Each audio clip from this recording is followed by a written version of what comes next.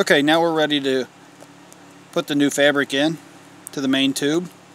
Before you do that, I highly recommend filing the edges down so there's no sharp edges that might cut or scrape or pick at the new fabric. Once you're done with that, you simply slide it on.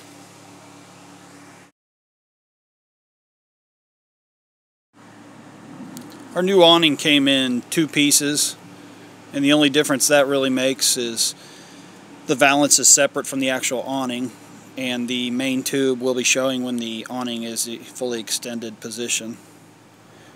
And once you've got the awning fabric all the way on, you want to take the poly tubes and bend them over. Kind of locks it into place. Do both sides. And then you take the other piece, the awning valance, and slide it on the same way, making sure you file off the edges once again so that you don't cut your valance. You don't want to ruin your new fabric.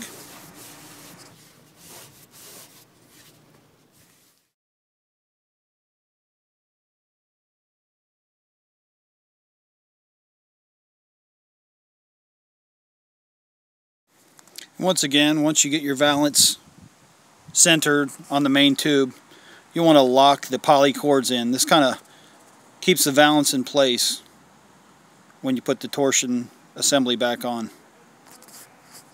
Next step is put the torsion assembly in, and once we get that slid all the way in, we're going to make sure that the marks that we made are lined up. We'll turn that till that it matches right up. Then we simply rivet the 3 holes that we drilled out before, and that'll hold the torsion assembly in place.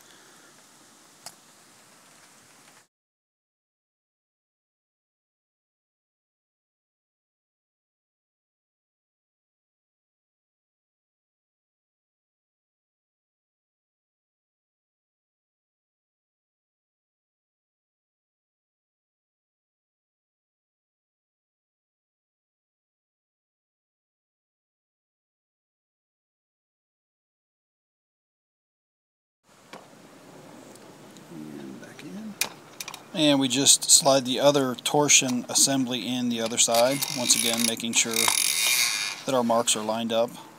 Torsion assembly with the main tube.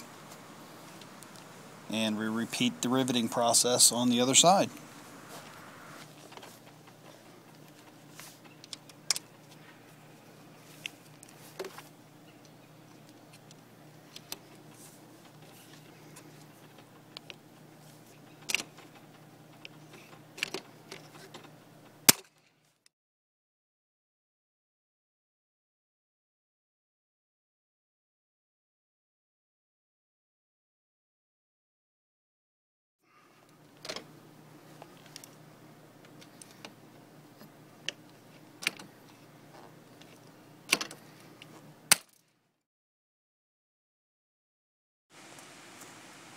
Now that we got our torsion assemblies riveted back on, we're going to wind the new fabric onto the main tube just to keep it off the ground, keep it clean. You'll want to wind it to about the 1 to 2 foot mark, same as you had it when you took it off the RV. Being very careful not to rip it, snag it on anything.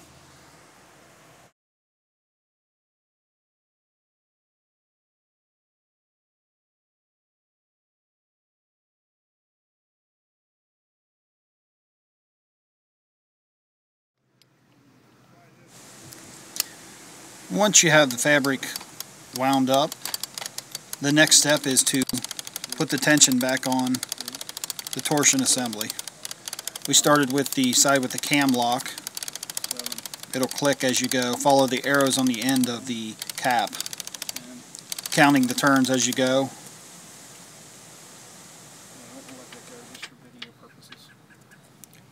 This one had 11 rotations for the correct tension, so once you get it to that position, you want to make sure you hold on to the vice grips until you get the rafter rail in there and the screw in the bottom.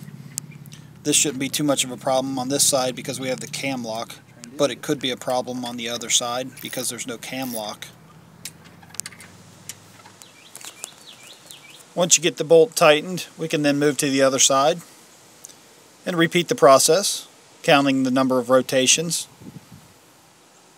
You won't hear the clicking noise on this side because we don't have a cam lock, so you want to be extremely careful to hold on tight to the vice grips until we get the rafter rail put in and the bolt securely tightened.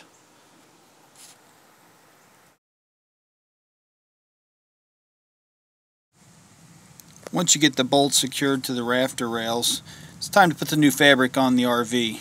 Time we've been waiting for. If you remember, I flared out the ends just to make it slide on easier. I highly recommend putting some electrical tape over the ends, again, so you don't scratch up or cut your new fabric. Next, we're going to feed the poly cord, the top rail, and it's best done with someone on a ladder and have two people, one on each rafter rail, kind of guiding the fabric along as the one person on the ladder feeds the cord into the channel top of the RV.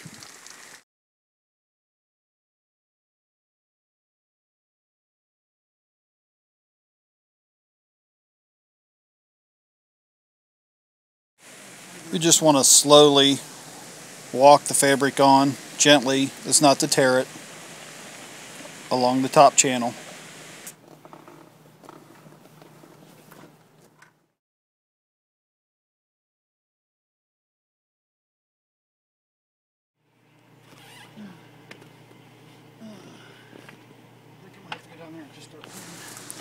Once you get the awning in place where you want it, centered in the RV, you're going to want to mount your rafter brackets up there, and for that I highly recommend using some non-leveling lap sealant.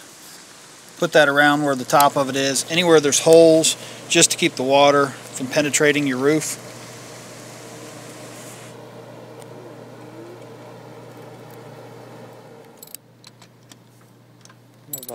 And we'll go ahead and tighten the two bolts in the rafter brackets, both the one in the back and the one in the front. Make sure they're secure.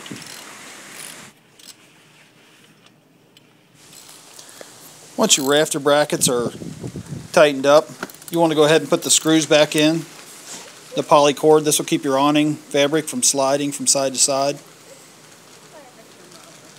This is what our new awning looks like. And the last step is to insert the pull cord so we can pull the awning down.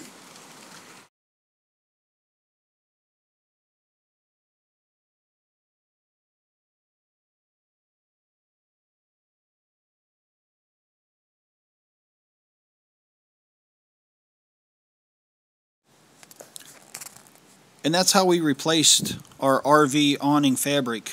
An easy repair that if you do it yourself can save you a lot of money. Now the last step we have to do is roll it up and make sure that it's tight. And that concludes this video. Thank you for watching.